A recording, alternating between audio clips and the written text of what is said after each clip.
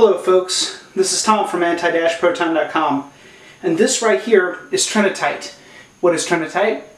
Well, it's glass melted in the fires of the very first nuclear explosion ever, well, man-made on Earth. I believe it was July 16th, 1945. It was a 20 kiloton, about a 20 kiloton weapon. So that's 20,000 tons of TNT exploding at once, like a stick of dynamite, 20,000 tons of that.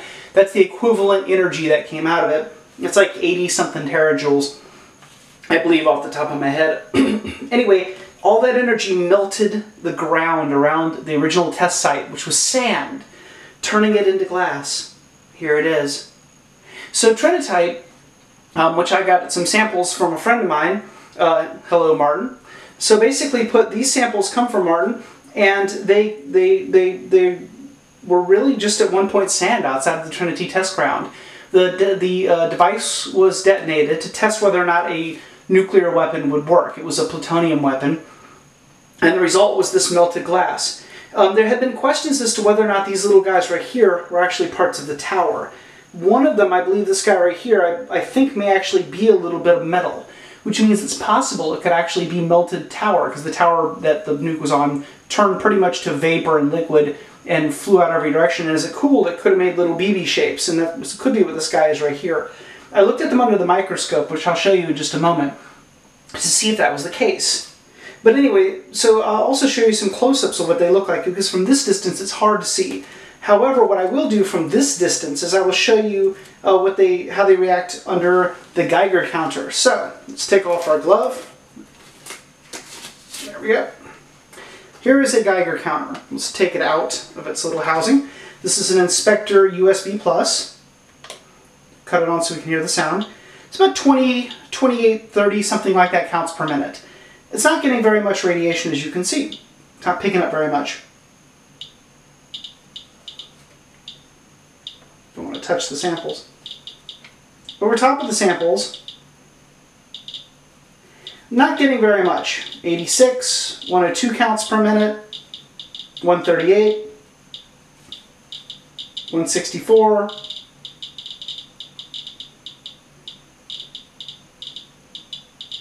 so the samples aren't very radioactive. They're not particularly dangerous outside of the body. One does not want them to get into the body, however. 362, 400 counts per minute. I think I've gotten 500 off of them before. 424, 450. So let's cut this off now, and let's use a scintillation counter like this guy right here to test.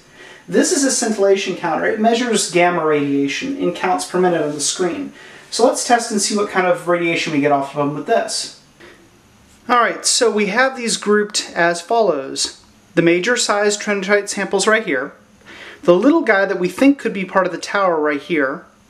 These guys right here that are obviously just little itty-bitty microscopic versions of these. By the way, the reason these are circular is they were probably blown into the air as they were melted, and that's how they formed and cooled into little balls. These guys right here were on the ground and baked down. They were too big, probably large slabs of dirt that were just fused into glass and then cracked. So we have this guy right here, the scintillation counter, set on the times 10 scale. So everything you see reading on the screen here is times 10. 0, 1,000 counts, 2, 3, 4, 5,000 counts per minute, okay? So let's cut the sound on. And as you can see, our background is around just about 1,000 counts per minute. It's one of the lowest places in the entire house. So let's take this and see what we get. Let's first go with the tower. Virtually nothing. Now let's go for the little ones. Maybe I saw a little bit, but not much. Now let's go for the big ones.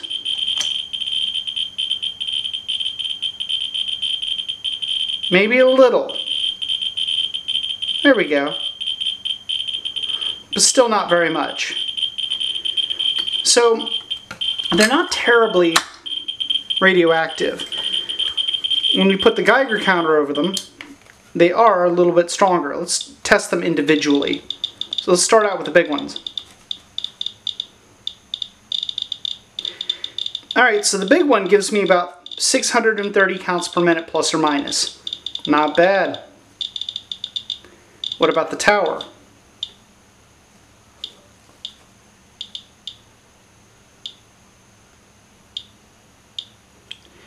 The tower gives a little bit over maybe 3-4 times background radiation. It varies. We could be picking up a little bit of this, but probably not much. It is pound for pound reasonably radioactive compared to the other two samples. Now for the small ones.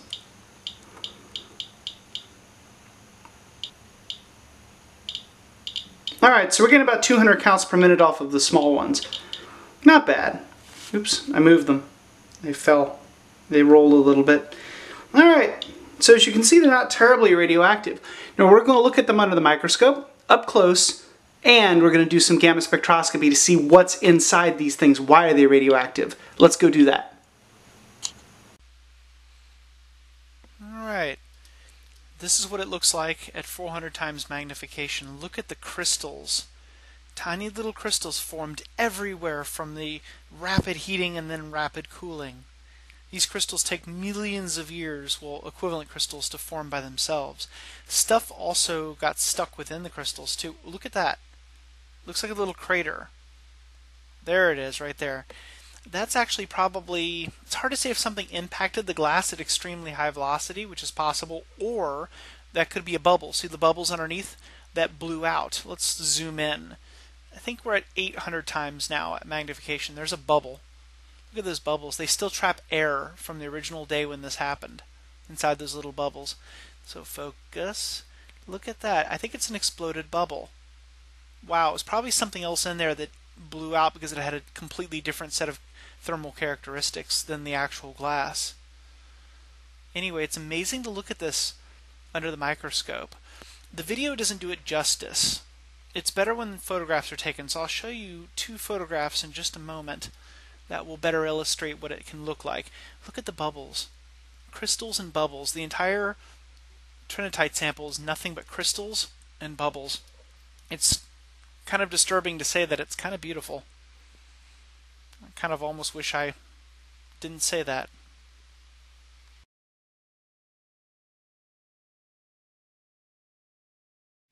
At 400 times magnification, the bubbles look absolutely beautiful.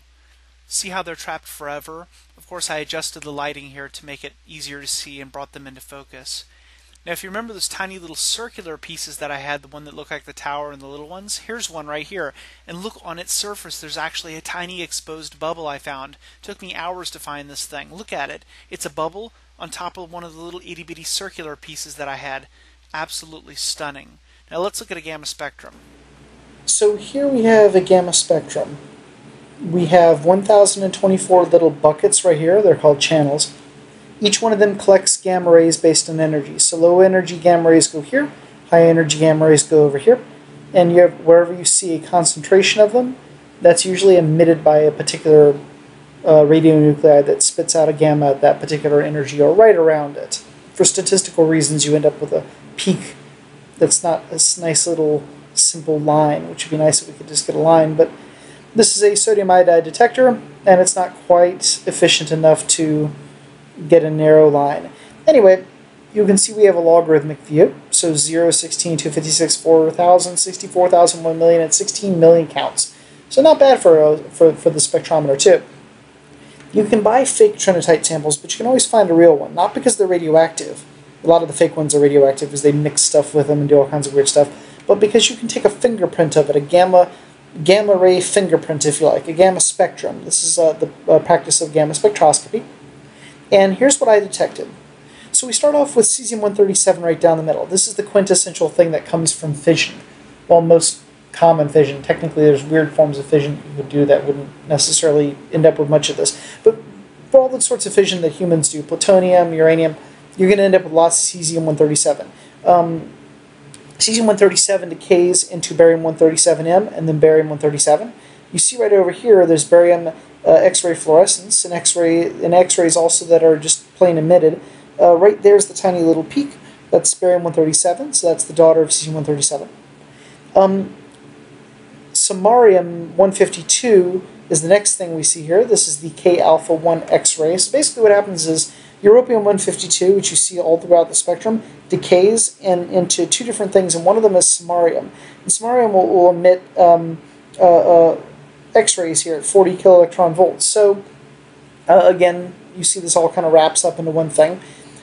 Let's see, what else do we have? The actual shielding is lead around the detector, and the gamma rays and betas and alphas and stuff that are hitting the lead cause it to fluoresce. So you know how black light makes your white clothing reflect back like the white at you when the black light hits it? That's called fluorescence. Ultraviolet fluorescence. Well, X-rays cause lead to fluoresce, which is kind of interesting. You get these X-rays right back here, alphas and betas, and any energetic particle hitting the lead can do that. Now the sand that was at the Trinity test had a lot of europium. Well, it didn't have a lot, but it had some europium 151 in it, and 153, I believe, those are the two. 153, I believe, is I think is a stable isotope. I believe 151 is effectively stable, but technically not really. But anyway, what happens is 151 europium captures a neutron and emits a gamma, and you end up with europium 152. And then we see all these little peaks from europium 152. They're all over the place. And there's some that go further this direction that we don't see on the spectrum, and a couple less. So europium 152 is quite an interesting radionuclide. You can see right here, it's all over the place. And that's definitely diagnostic of Trinitite, europium 152, in concert with cesium-137. Now you can't see it very well here because I used a big thick scintillator, but if I used a thin crystal scintillator, you might have seen the fact that there's americium-241 and its decay product neptunium-237. They should be right in this area. And in fact, these two right here are suspiciously right in the right place for them. Their energies are pretty close too. I actually debated whether samarium 152 at K-alpha 1 was what I was seeing, or if this was actually primary photo peak for americium-241. I'm still debating that topic right this moment. It could be one or the other. Because just like your smoke detector, you should find americium-241 right over in this area. There's an annihilation peak that occurs right here, and that's because you have some pretty high energy emissions going on through here. Some positrons are being emitted that mix with electrons to produce positronium, which decays into twin 511 keV gamma rays. And so you get those guys there too. There's several different things that cause an annihilation peak to appear. So that's antimatter. And that is definitely a straight-up Trinitite sample. That's what it looks like on the gamma spectrometer. This is a 2-hour test that I did. It looks like my previous Trinitite sample pretty dead on. Though I have a nice gamma spectrometer, I'm not going to be able to resolve, all the other weird trace stuff that you might find in here. Not readily. If I had something like a high purity germanium detector, I could. Anybody want to send me $40,000 to $50,000 to buy one?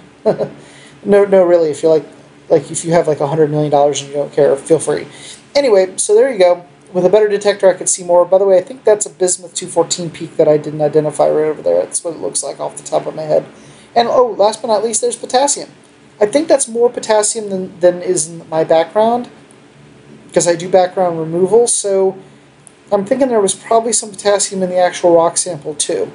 The iron, of course, is probably the reason it's turned green. It's nothing to do with the radiation.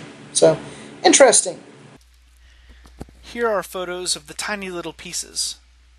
Look how circular they are. And of course, who can forget the larger chunks? Absolutely amazing. Here's another one. Look at the crystal forms. Wow. Absolutely stunning. And this big guy's got a thing stuck in it. Look at that. Big bubble. So, thanks for watching.